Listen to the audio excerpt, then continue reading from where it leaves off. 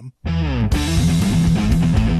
This is the Daily Tech News for Friday, November 14th, 2014. I'm Tom Merritt. Joining me today, Ms. Molly Wood, personal technology columnist for the New York Times, and my friend. Woohoo! And work from home layabout. Woman of leisure. Okay. So the news on the net neutrality front today, you heard some of it, obviously, in the headlines, but also Comcast CEO Brian Roberts, while trying to unveil some features that make Xfinity TV service a little more like internet TV, obviously realized that everybody wanted to hear his opinion on net neutrality, so he met it head on. Among the things he said was, we've had 20 years of a set of rules that have built, I think, this wonderful world that we all enjoy. I mean, that's true. It's true. Well, yeah, here's the thing. And Roberts actually is trying to be positive. He's saying, I agree with all of the principles that President Obama set out. I don't think you want to do it with Title II. And that's what all of these guys are saying is we don't want to do it with Title II. Problem with all of this debate is that we're debating entirely the wrong things. But Molly, I'm going to let you go first. We're going to get to that. Yeah. How are you feeling about the way this debate is going? I mean, I think it's funny because it is easy in some ways to say, look, this is exactly the same debate that it's been for the 10 years that we've been talking about it, which is, can you really trust the companies that stand to make all of the money and that have arguably monopolies in some areas of this country and that have not always been good actors when it comes to their stewardship of this increasingly invaluable resource, that being the internet. So I think from that perspective, the argument really hasn't changed that much, but now it's become much more complicated because the conversation is so much about access to over-the-top video, to TV, right, to Netflix, to CBS services, to streaming video, to Hulu. And then it's been further confused by all these conversations about interchanges and, peering connections and Netflix paying Comcast for guaranteed service. So it's gotten more confused and weirdly more political than ever. But at the end of the day, I think it still comes down to the simple question of having a really good broadband infrastructure and whether we can trust these guys to build it without all of their sort of like commercial desires getting in the way.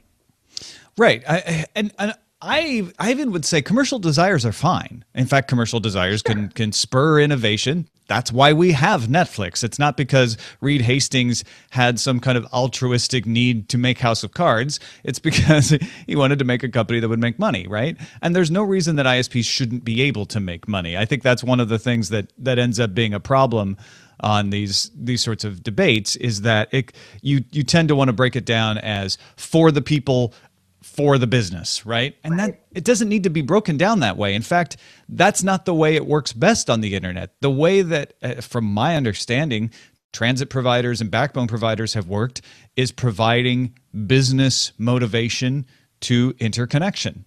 Mm-hmm. And I think where it has really broken down, and I've said this a million times, is that the ISPs have gotten too much leverage. Mm-hmm. The bigger ISPs, the Comcast, the Time Warners of the world, have gotten too much leverage. Now, what do you think of that? I mean, if we were to say, like, let's break up the ISPs, I think that'd be going too far. But how do you fix that? Yeah, I mean, the only way that you're ever going to fix that is through competition. And I think we've seen over and over that we do not have a sufficiently competitive landscape. You didn't really even see these guys starting to invest seriously in their networks until pretty recently when they started to realize that they were having significant competition pressures from wireless, from high-speed wireless, and that they couldn't deliver Netflix. I mean, crazily enough, the push to upgrade their infrastructure came from companies like Netflix and from them streaming long-form video content, which they apparently just didn't see coming. But until then, they were busy sort of like creating fiefdoms. I mean, Comcast controls a huge part of the market and is trying to buy Time Warner. Like, you just don't have enough legitimate choice in this country and enough legitimate competition. And I actually don't think that wireless is true competition to wired broadband at this point. So they haven't had the right incentive to build out their broadband networks. If they do, if the free market actually worked and they had plenty of competition, then I think we would have broadband networks we'd all be pretty happy with. Right. We had lots of competition in the dial-up era. And in the dial-up era, everybody could use the phone system because it was a common carrier to run their ISP. Then DSL came along, and the DSL networks were under common carrier, under Title II, forced to unbundle and open up their networks to competitors. What happened was they delayed that. That is when the push for classification of ISPs as information services came, and they, without using regulation, essentially put in really difficult ways of putting in DSL. I remember trying to get DSL installed in 2000 in San Francisco. It was a nightmare because they said, well, if you're using, you can't use that kind of box. You can only use this kind of box. And they put in incredible amounts of roadblocks to prevent competition. And since the regulatory agencies were swinging away from common carrier anyway, they didn't bother to follow up and try to change the situation. So now you have a situation where the ISPs were entrenched monopolies in their beginnings, right? All of these local telcos were monopolies at one time. All of the cable companies, for the most part, were given monopoly franchises at one time. And they have benefited from that. They also benefit from local regulation. There's a great article on Wired where it talks about how difficult it is for anyone to come in against the incumbent. If you try to actually roll out a new ISP, you face tons of bureaucratic nightmare. You face all kinds of local fees. You face lawsuits from the incumbent who's like, well, you know, you're trying to use our polls and those polls are owned by us. Most of these are frivolous and get thrown out of court, but they cost you money. Take up time and money, exactly. Yeah. So essentially, we don't have enough competition. Now, some people are trying, I've got 5 providers. Do you have 5 providers that provide you 10 megabits per second or more even? Right. Do you have, you definitely don't have 5 providers that give you gigabit. Most people feel like they don't have more than 2 choices and that those 2 choices are basically not much of a choice. Yeah. In a lot of places, it's cable, faster internet versus DSL, slow internet. Yeah, and that's just not a reasonable option. So in my opinion, if you look at that and you say, okay, well, what can we do for competition? There's two ways it's worked elsewhere. In Europe, they unbundled the loop. They said, look, you can't own the infrastructure and be the ISP at the same time. And that has worked. That has worked fairly well. Yep. That is not the only way to do it, though. And when we did the special this summer, we found out that in Korea, they just made it easy for people to invest and roll out infrastructure. And so they had 5 at one time fiber networks in Seoul, Korea, because the government actually worked the opposite of the way local governments work here. They said, yeah, we'll make it easy for you to run infrastructure. And it's not efficient. They all have their own lines and they all have their own boxes, but they have competition. So what we did was we did the worst of both sides. We let a monopoly build up all the infrastructure with a lot of government help, sometimes subsidized funds, sometimes just easements.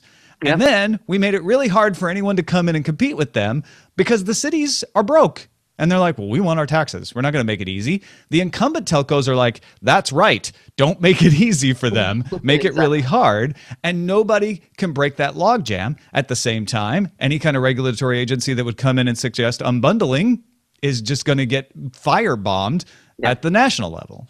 Yes, they're going to get creamed. And then the result is that we're now having a conversation about reclassifying the internet as a Title II utility, which is the wrong law to apply. These are rules that were, as we've talked about, not designed for something like the internet. They're just not going to be efficient. They're not going to cover the interconnect and peering agreements that are already sort of the subject of so much controversy. And it's just not, it's the wrong solution. And it is an overregulation. I mean, I think you and I probably agree and have been saying for a decade that the worst thing that could happen was that these guys would behave in such a way, in such an untrustworthy way, that the government would come in and overregulate the internet.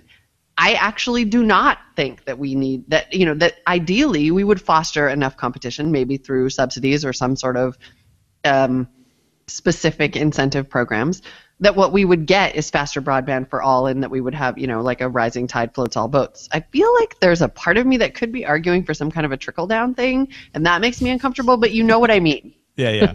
Which is that ultimately we don't want a bunch of government regulation that will not help the internet. It will not, I agree. Unless it is like a new law, a new set of rules that are crafted specifically for this very unique entity. And that what we really need is just faster broadband, because we also don't need fast lanes if we just have faster broadband. That doesn't affect traffic shaping. Like traffic shaping and prioritizing video and prioritizing emergency channels, none of that has to be in violation of the spirit of net neutrality. It isn't, right? Net neutrality doesn't say that you have to treat every packet equally and that you have to deliver them equally. It says that you have to treat all the content equally and not favor one over the other and not charge smaller companies essentially a tax to get onto the internet and make it prohibitive for them to do so in an unfair way. So all we want is faster broadband, and then it will work fine for everybody. It will. Now, a lot of people say, oh, yeah, Brian Roberts was one of them. We've had 20 years of a set of rules that have built a wonderful world. The thing is, it's not a horrible world, right? And No. and that's where the people have started to divide up into camps. You're wrong and you're wrong. It's a disaster. Well, it's not a disaster, so it's easy for the other side to say, no, it's not a disaster. Right. We have, 50 megabit per second internet available in lots of places. Mm-hmm. But there was the New America survey that came out in June that looked at all of the top 24 cities for broadband, some in the U.S., some not. And they determined that the United States pretty much pays more for slower internet than the rest of the world. Mm-hmm. Highest ranked city was Seoul with a private ISP. Number 2, or actually tied for number 1, Hong Kong with a private ISP. Tokyo with a private ISP. You know who else was up there? Chattanooga with a municipal ISP. Kansas City, Google Fiber. Lafayette with a municipal ISP. Then you get Zurich. Then you get Bristol, Virginia with a municipal ISP. So why is it that the rest of the world, these so-called socialist countries, are having private ISPs give them the fastest broadband, where here in the United States, where we have open enterprise and we've had 20 years of wonderful rules, only the government-run stuff is giving you the good broadband at the right price? That's not right. That's not the way it's supposed to work. And then all the ISPs are going after all the municipal laws, saying, well, we can't actually compete with them, so let's just pass laws to make them illegal. To make municipal broadband illegal. Exactly. I mean, it's just a bizarre situation when you think about it, and it is exactly what happens when you don't have competition. And so every conversation that this comes down to has to include the competition element. Like, you have to make that a crucial part of the plan, because otherwise you will just continue to regulate virtual monopolies. And I don't think that we are to the point yet where, like I said, where wireless can be considered that competition. And so that, to me, that's a straw man. Like, they still charge so much for access that to use a wireless hotspot as your full-time data connection is absurd. Yeah. No, and you and I were talking on the phone yesterday, and I don't, I don't want to try to pretend like this is a new idea, but we were both saying, really, the solution is new legislation, right? Yeah. Title II isn't right because it's meant for phone, and you have to forbear the crap out of it to make it even fit. Title I is also not right, because the internet is more than just an information service, and that was not meant for the internet either. Let's actually create a title that governs internet, and let's do it right. That is politically impossible right now, unfortunately. It is. I mean, I don't necessarily, I have zero faith that such a law could be written in a way that would be palatable to anybody. I guess my question is, what would that law say? I mean, what are the parts that need to be governed? Because realistically, I can't believe I'm going to argue this, but realistically, if we had sufficient competition, would there be a need for strong net neutrality regulation? Because in a scenario where companies and consumers can choose alternatives, except then do you get like balkanized internet service where some companies say, I'm not going to be available on Comcast because they want to charge too much for a fast lane prioritization? I don't know. Well, I mean, would it obviate the need for a net neutrality regulation if we didn't have to worry about somebody messing with packet delivery? Here's where I think the ISPs are making a good argument. They keep saying, look, there haven't been any violations. And you can argue there have in a couple of specific cases. And but for the most part, there haven't been. And on the backbone side, there haven't been. There have been like nasty business negotiations recently because the ISPs are getting more leverage than they've ever had before. But I would argue that yes, if when we've actually had competition, no one was talking about net neutrality as anything of interest. So how do you get the competition is the thing I've been struggling with, and I haven't come up with an answer until today. And I'm not saying it's the answer, but the first thing that finally I looked at and said, wait, that could work, is take away all of these local rules that make it difficult to roll out. You don't even have to use subsidies. Go if you want openness, go open the infrastructure, open the municipalities for anyone to be able to roll out. If a city votes and decides it wants to build its own, great, let that city do it. If a city wants to say, you know what, we're going to really lower the bureaucratic barriers, we're going to lower the fees, which is a kind of a subsidy, but we're gonna lower the fees and we're gonna make it simple. And the telcos won't like this because they don't want people to come in and compete. But open the access to the ground.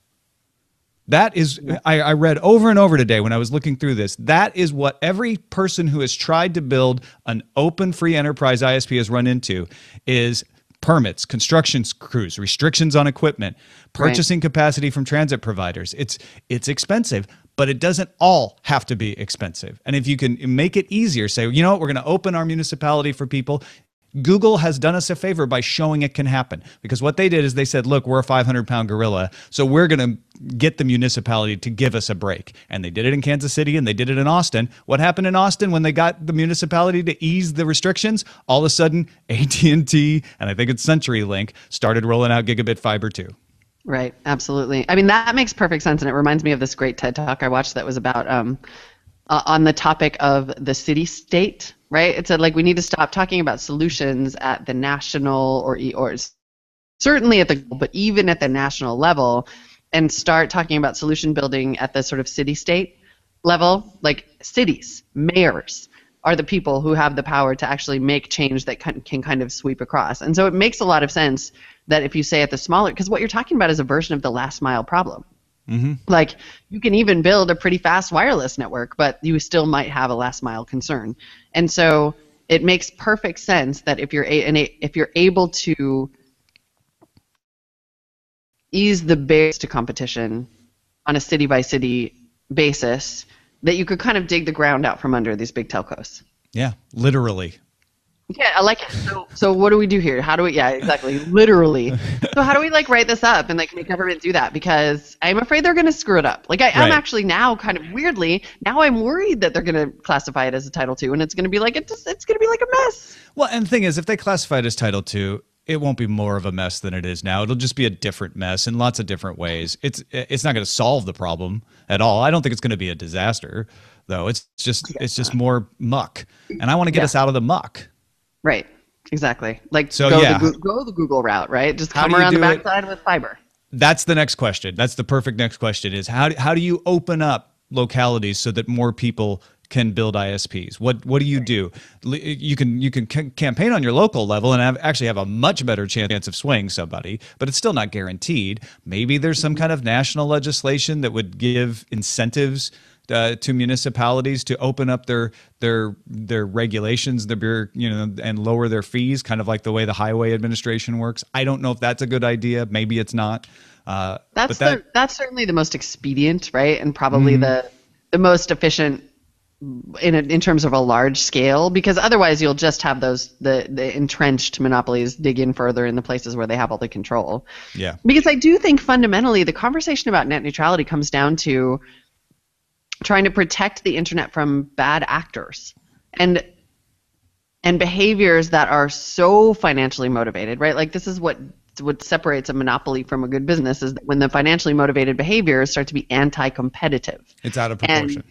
It's out of proportion. Exactly. Nobody's saying that businesses shouldn't be able to make money. What we're saying is that there should be enough of you competing that we start to have that fundamental consumer level trust, that we know you're not going to try to screw us because you can't screw me because I can go to somebody else. Yeah. We do not have that on a broad scale now. And that's why we're worried about things like, that's why we're worried about bad actors, bad behavior, about money grubbing, basically.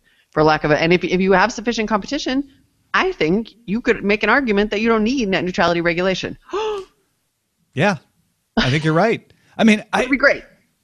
The only thing that I can think of that's an objection to this is people saying, "Oh, but this is taking away the natural way business has gone. Comcast has worked hard and invested to get where they are today. Why take that away from them? Why have the state take that away from them?" And because we paid for that. The lie is that Comcast, AT&T, Verizon, none of them got where they are today with open competition. They all started with government intervention giving them an advantage. Exactly, and even if that were the case, companies still become anti-competitive monopolies and get in trouble for it when they overreach. See Microsoft, see the the train companies. Like, the monopolies can still come into being, and that's why we have regulation in the first place. An unregulated business, completely unregulated business, has always produced bad actors. Yeah. Like, otherwise we wouldn't have business regulation in the first place. So I think some light net neutrality guidelines are perfectly reasonable. I don't think Section 706 gives you the right way to do it. I don't think Title II gives you the right way to do it. But even if you can find the right way to do it there, it's not going to solve the problem. Mm-hmm. The lie that Netflix and the telcos and the ISPs want you to believe is that the government can fix this. What they want is that they continue to allow the status quo to happen. Yep. So that no one can compete with them because they have these natural advantages that are almost unassailable. And you make we need to make the point over and over that the reason they have those advantages is because we helped them pay for that with our money. They were given that step up. That was not And we have come a long way in some ways from the 10-year-old argument about conflict of interest. Like, that did not materialize, thank goodness, that Comcast prioritized its own internet TV services over Netflix. And you have people getting into the online video delivery space every day.